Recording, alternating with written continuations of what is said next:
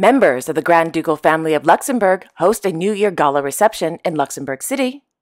Queen Letizia of Spain presides over a meeting in Madrid. And Prince Albert II of Monaco is diagnosed with COVID-19 again. All this and much more coming up next on your Royal Daily News.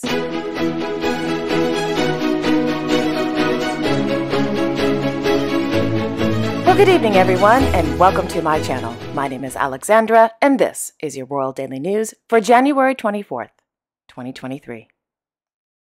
In Luxembourg City, their Royal Highnesses Grand Duke Henri and Grand Duchess Maria Theresa of Luxembourg hosted the traditional New Year Gala reception at the Palais Grand Ducal. Accompanying the Grand Ducal couple last evening were their Royal Highnesses Hereditary Grand Duke Guillaume and Hereditary Grand Duchess Stephanie of Luxembourg, His Royal Highness Prince Felix of Luxembourg, His Royal Highness Prince Louis of Luxembourg, Her Royal Highness Princess Alexandra of Luxembourg, and His Royal Highness Prince Sebastian of Luxembourg. Guests in attendance included the Prime Minister of Luxembourg, Mr. Xavier Bettel, members of the Luxembourg Chamber of Deputies, members of the government, members of the Council of State, senior representatives of the judiciary, members of the diplomatic corps, and representatives from various European institutions.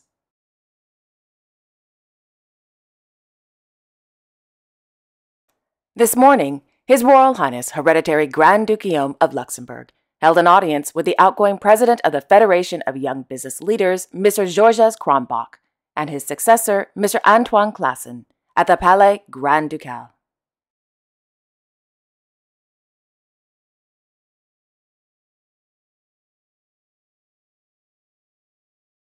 In Brussels, Their Majesties King Philippe and Queen Mathilde of the Belgians hosted a New Year reception at the Palais Royal. Guests attending this afternoon's event included representatives from various European institutions based in Brussels and permanent representatives accredited to the European Union, according to the Belgian Royal Court. Meanwhile, His Majesty King Felipe VI of Spain presided over a ceremony in celebration of the 75th anniversary of the establishment of the Escuela Militar Pericatismo Méndez Parada and Air Force Training Center held at the Alcantarilla Air Base.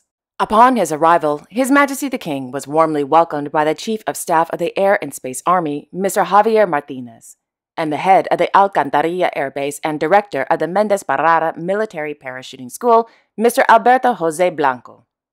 During today's celebrations, His Majesty the King inspected the guards, watched a parade, as well as watched various paratrooper training exercises from the Army, Navy, Civil Guard, and National Police.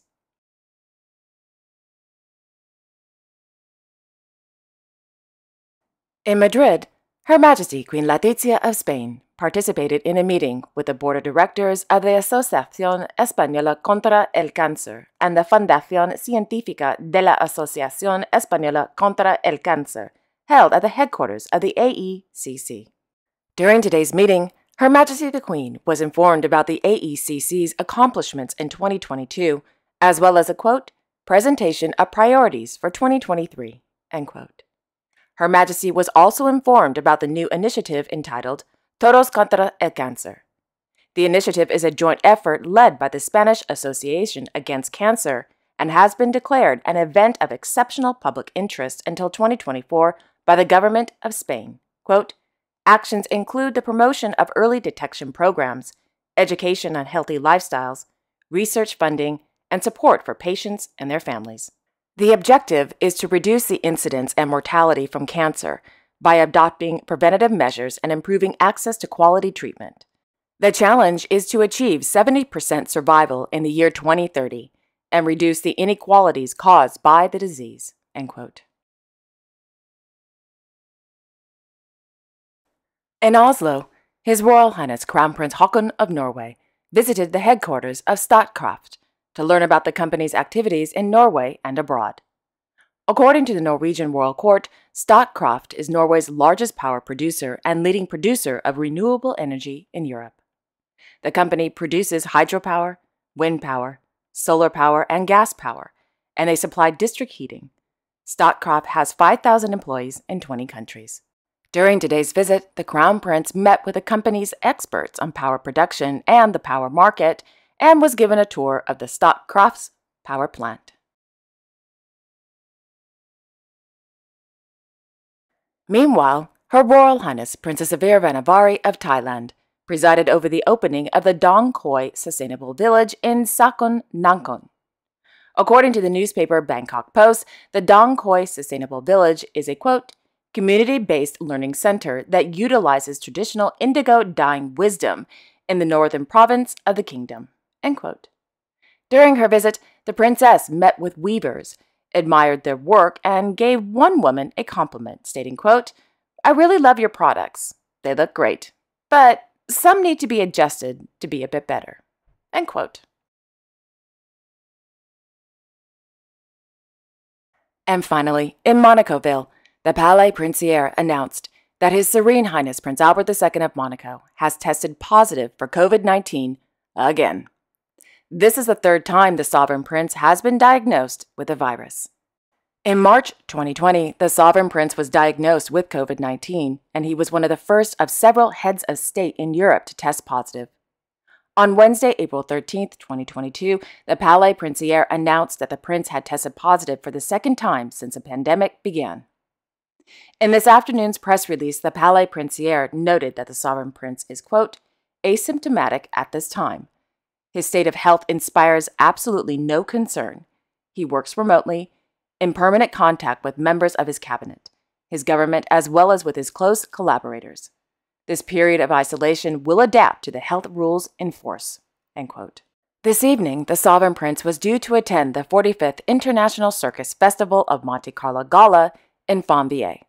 Naturally, he has cancelled his attendance. The Palais Princier also confirmed that the Sovereign Prince will not preside over the Feast of Saint Devote celebrations, beginning on Thursday evening with a pontifical mass on Friday at the Cathedral of Our Lady of the Immaculate Conception, also known as the Monaco Cathedral, with Archbishop Dominique Marie David presiding. While the prince may not attend the upcoming celebrations, last week he gave an on-camera interview with the Diocese of Monaco on the occasion of the Feast of Saint Devote. The interview will air tomorrow at 6 p.m.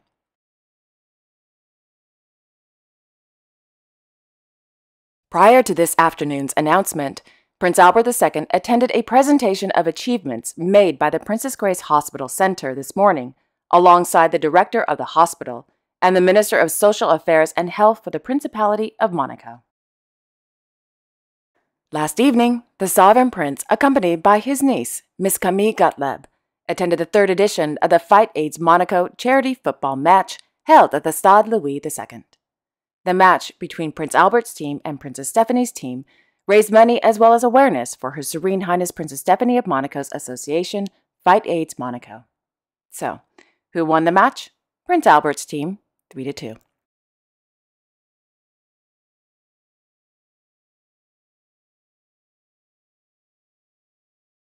And there you have it. Thank you all so much for watching. I really appreciate it. I will be back tomorrow on Wednesday, January 25th with all the latest royal news. Until then, I wish you all a wonderful evening and a great day tomorrow. And don't forget to like, share, and subscribe. Okay, take care, everyone. I will see you all tomorrow. Bye-bye.